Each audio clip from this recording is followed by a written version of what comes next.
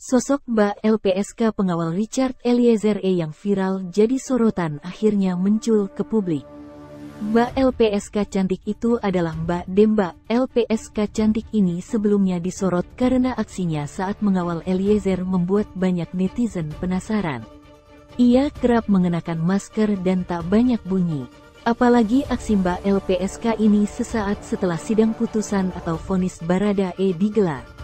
Bersama dengan rekan-rekannya, Mbak Lpsk cantik ini langsung berlari mengamankan Bharada E pada sidang yang dihadiri banyak pengunjung tersebut.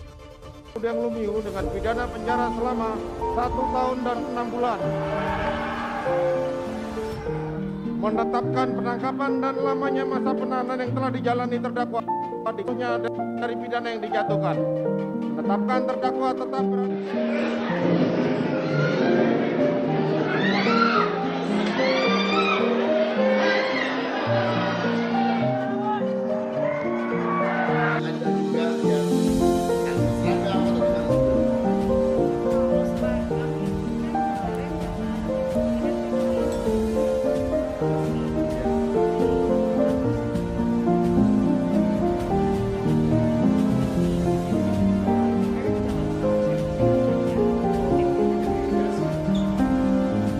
Dan lamanya masa penahanan yang telah dijalani terdakwa dari pidana yang dijatuhkan.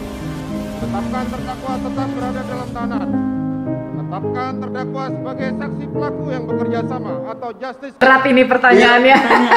Dan saya yakin harus banget dijawab. Harus. Jadi ini penilaian aja, biar orang tahu. Richard tuh sebetulnya pendiam. Kayaknya anaknya soleh ya, atau seperti apa sih kepribadian dia menurut pengamatan. Menurut pengamatan ya, belum tentu orangnya seperti itu, tapi pengamatan yang day to day bertemu dengan dia, biar teman-teman juga tahu orangnya seperti apa. Yang jelas anaknya baik, jujur. Ya. Kita lihat itu jujur dan baik. Tapi selain jujur dan baik, apa sih?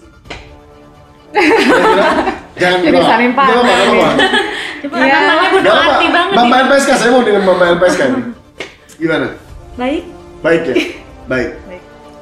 Anaknya gimana dalam sini ya? Sepengetahuan saya terlindung tuh banyak macam jenisnya.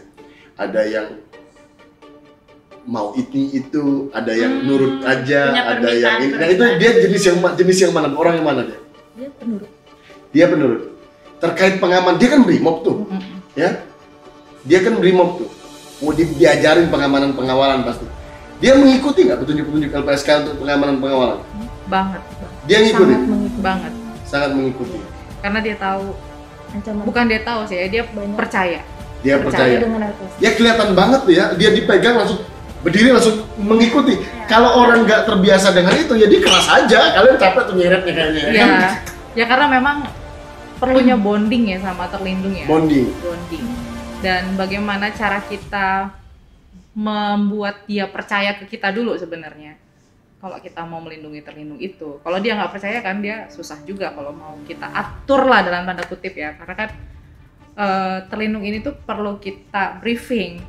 Nanti kayak gini. Misalnya briefing pengamanan maksudnya ya. Misalnya nih salah satu contoh misalnya, Cat kalau udah selesai sidang pokoknya kamu lewatnya sini, jangan lewat sini misalnya gitu.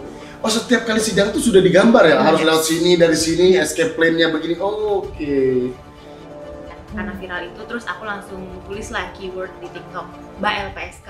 Kemudian muncul ada selebgram, artis. Aku kurang tahu ya selebgram atau gimana, tapi yang teridentifikasi atau mungkin masyarakat taunya itu adalah Tina apa jadi FIFA ya, FIFA berita FIFA FIFA itu ya? Dan ada fotonya juga di TikTok. Nih. Itu mau mengklarifikasi atau itu benar nggak?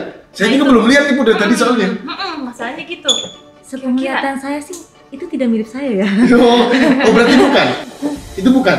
Iya. Sepengetahuan saya seperti itu. Oh iya. Bisa kami pastikan itu bukan pegawai LPSK. Oke, berarti itu bukan pegawai LPSK ya? Bukan pegawai LPSK dan bukan Mbak LPSK ya? Bukan Mbak LPSK, oke.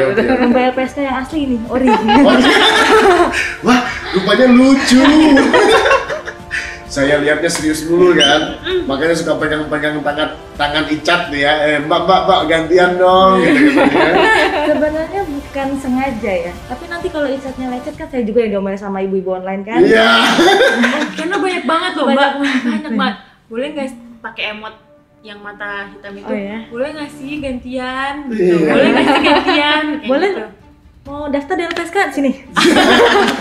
Subscribe. Dalam sidang vonis Barada Richard Eliezer, sosok wanita yang merupakan anggota Lembaga Perlindungan Saksi dan Korban atau LPSK, menjadi sorotan hingga ada sebutan Mbak LPSK. Sempat muncul kabar bahwa diduga petugas LPSK tersebut adalah seorang selebgram. Namun hal ini kemudian dibantah oleh pihak LPSK sendiri.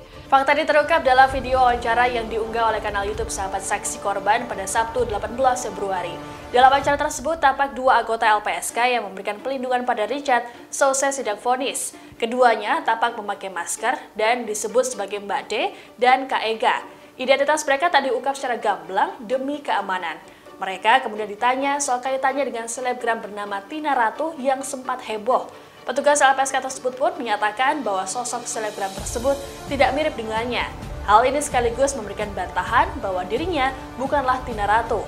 Hal serupa pun disampaikan oleh Ega yang ada di sampingnya. Ega memastikan bahwa Tina Ratu bukanlah pegawai LPSK seperti kabar yang selama ini beredar. Tina Ratu sendiri sudah menyampaikan klarifikasi dan meminta maaf atas pengakuannya. Ia mengatakan bahwa pengakuannya tersebut sebagai bentuk kecintaannya dan dukungannya pada Richard Eliezer. Assalamualaikum, aku Tina Ratu. Di sini aku mau klarifikasi soal video aku yang viral. Dan aku minta maaf untuk Mbak LPSK. Bahwasannya video yang aku buat merupakan rasa bentuk fans aku kepada Kak Icat dan Mbak LPSK yang selalu mendampingi Kak Icat selama persidangan. Dan aku minta maaf atas ketidaknyamanan.